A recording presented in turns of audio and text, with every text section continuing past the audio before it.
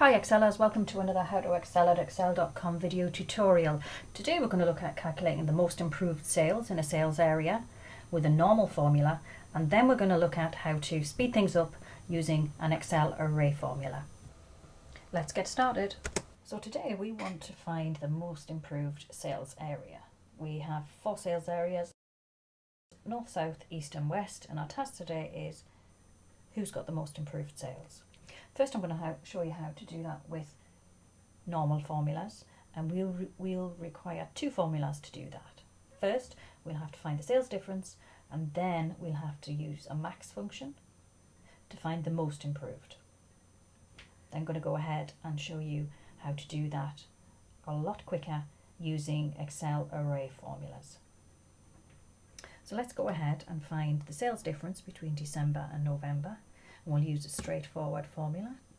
Start with equals E3 minus D3, and that will give us the sales difference between December and November, 1500. Let's just double click and fill in the rest of the formulas. So we know what the sales difference is. We need to find the largest sales difference. So let's go ahead. We need to use the max function. So let's hit equals and start typing. Excel will display any formulas starting with those first 3 letters. There's the max, and there's always an explanation there. Returns the largest value in a set of values. That sounds like the one we need.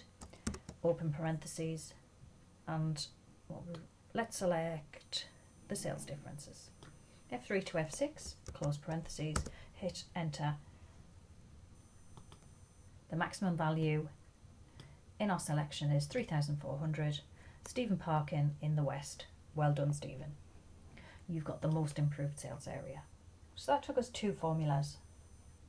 So let's look at using an array formula to speed things up and let Excel do the hard work. So what is an array? An array is a range or group of related data values. And if we're talking about it in the context of Excel, it's the values in an array are normally stored in adjacent cells. So that could be a column, it could be a row of data.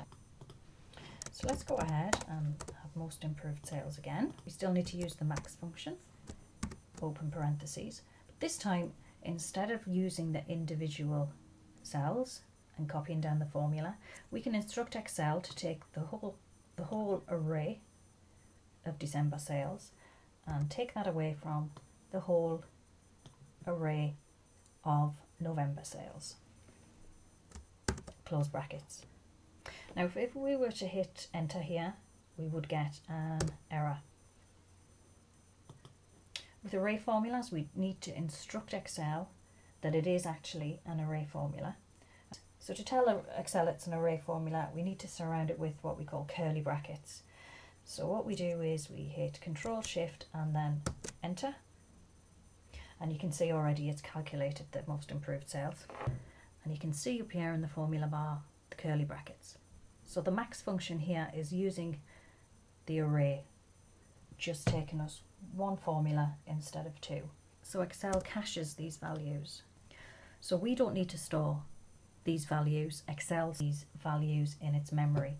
And if you want to have a look and see what Excel sees, you can highlight your arrays and you can hit F9.